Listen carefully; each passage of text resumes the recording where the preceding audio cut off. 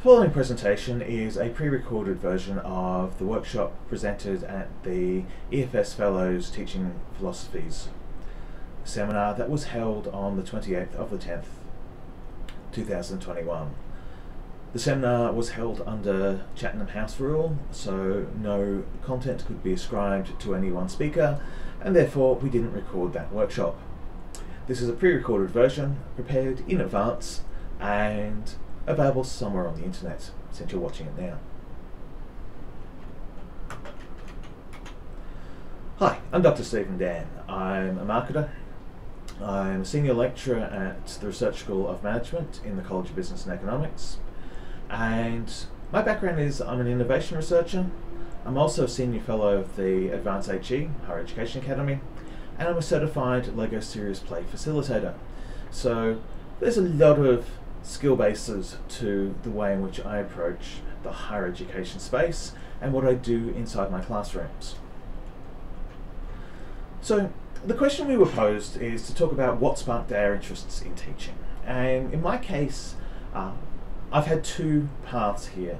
I first sort of fell into the role, and then I intentionally came back from industry to academia because I missed the marking and I missed being able to do the transformative change processes that teaching lets you both experience as a teacher, but also lets you guide students through as your learners.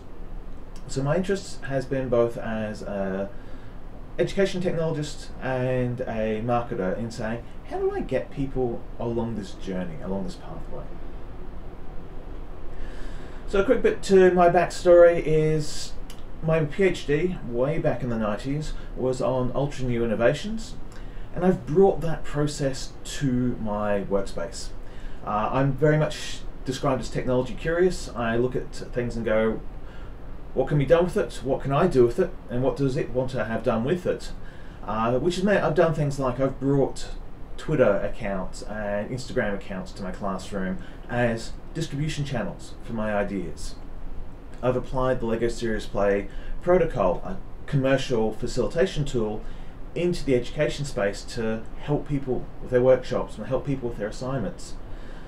And also, I bought a teddy bear and had it available as the emergency stress relief teddy bear during a semester in which my students were facing a particularly tough end of semester assignment. So I'm prone to trying anything twice, and my process is driven by a theoretical worldview as well. So I like to use the SAMR model, substitution, augmentation, modification, redefinition. But one of the things about it is that I recognize that when you are learning and you are picking up new knowledge, you're engaged in the innovation adoption process. So you also want to ask the question of, when I'm teaching someone, am I teaching them something that's going to substitute what they already know, augment what they know, or allow them to modify their behaviors or redefine worldviews and the way they approach? So it's an interesting process, it's a complex challenge, and it does occasionally lead us to moments where we're looking at the other issue of innovation adoption, which is innovation rejection. But we try and get around that. In terms of things I'm currently doing in the classroom, I'm a big fan of Turnitin. I don't think it's any use as a tool for tracking changes or tracking plagiarism. I think it is a magnificent platform for being able to give guided feedback to my students. So I make extensive use of the quick marks. You can see my drag and drop library here. Detailed upgrades, long paragraphs, links to external resources, things that you drop in at the top of the paper when the students have got an ongoing, okay, there's been a recurrent thing you need to fix. Here's a world of advice I can provide to you so you can fix it. What I've also used this semester, I have a large participation engagement. It's worth 20%. It's held across a range of different opportunities. So I went and did a mid-semester evaluation where I looked at to what extent people had used these opportunities. Then coded that up nicely in my Excel file, created a mail merge, and handed this back to the students through a formative assessment task on Wattle and said, here's my appraisal of, are you actually using these platforms and does this match up with what you intended to do with your semester? And where there was mismatch, students had the opportunity to go, oh right, I've missed something. But also, one of the things I like to do with a student cohort is I do like to bring them into some of the decision loops. And one of the things that I did this season, and I've done for a couple of years, is ask what would be useful feedback. So the EPR is the final assessment task in the final assignment in the marketing subject, and asking them what would they like to have this focus on. I've got feedback from students saying, look, it'd be great if you could talk to how well we use theory. We could take that skill and apply it in other subjects, in later subjects. The other thing I always ask is, I ask a question around what could be done differently, because different and better are two different categories. I'm also using a lot of front-end loading. I like to set up clear student guidelines. I have an assignment video, an assignment PowerPoint presentation, and a companion Word document.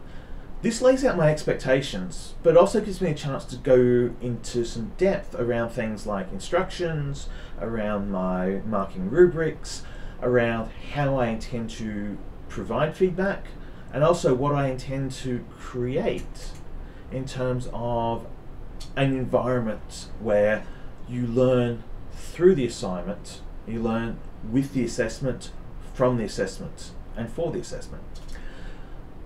This also is the opportunity to go, as I said, go deep on the rubrics. And the technique I've been using is to use a metaphor-based rubric. Again, this is an idea to go and turn the rubric from, well, you are a very good writer, into, look, this is the kind of assignment that would be like. And I've described in terms of songs you'd skip on Spotify, or movies that you'd watch on TV, or YouTube clips that you play again. Bringing it away from the dry technical, having that element in there as well, but also providing them with a way that they can see what they should feel. Partly as well, all this then loops around into the idea of using the Turnitin 3-minute custom feedback. And so I want to say here, in terms of things that work well, this is a catastrophic success. It works so well that I have every student wanting a personalized voice message from me, so 3 minutes by however many students you've got occasionally means you get through a lot of lemon and honey and you don't have a lot of voice at the end. It doesn't always scale, that's one of the things. The bigger your class is, the more you've got to outsource this to your teams. But also the thing with the voice feedback is that you get to use your emotion. You get to express happiness and pride. And if someone's done something dumb in the assignment, tried to cheat, you can express disappointment. But mostly you get to express happiness, enthusiasm and pride and tell students, hey, this thing you did well. But one of the other things I want to mention is, like, my whole philosophy is based around going first and trying things out. And part of that is things go wrong. I just want to mention a few of the things that have failed over time. I tried an alternate week format where there would just be 6 classes and you do your class on every second week. Timetable hated that more than the students did, and the students really hated it. Face-to-face lecture attendance, that's just, I used to be the stand and deliver sage on the stage type. That doesn't work anymore. Printing things out in A3 workshops, that also, big printed pieces of paper became big things I kept putting into the recycling bin afterwards, so those weren't working. And the last thing was, this season I completely stuffed up my Wattle layout because I had it on compacted mode and my students didn't recognize to click the link. So why do I do all the new things? Well, let's start with, I've got a peculiar skill base that allows me to go first. I'm trained in understanding technology and innovation adoption. But also, if I can blaze a pathway through, if I can create the space, if the policy gets written after I've created the gap it needs to fill, then I can pass this on to others. I can test things out first, take the hit, take the notes, hand it off to someone else and say, hey, implement this. So one of the things that I do is I do live my philosophy, I do live my theory. So my philosophy of teaching is to apply not just research-led intervention, but interventions that guided my research. So with that, any questions, leave them in the comment section below or throw us a connection. Now, one of the things I just want to briefly talk to is that this recording done here is being captured through open broadcast software, OBS. It's set up in a split screen, as you can see. The camera is positioned so it's just off to the side, and you can see the screenshot of how the PowerPoint is laid out. So the PowerPoint sits off to one side of the screen, just over there, and I lay, in OBS you can use multiple layers. So the little bracketed bars around me are a transparent PNG overlay, and that does the brand identity. Now, this is the brand identification that I use for my course. So this is what my weekly lectures are done in. The PowerPoint to one side, talking head to the other, branded material in the middle. It also lets me do things like I can do PowerPoint as an overlay, so I can have little texts and words coming up beside me.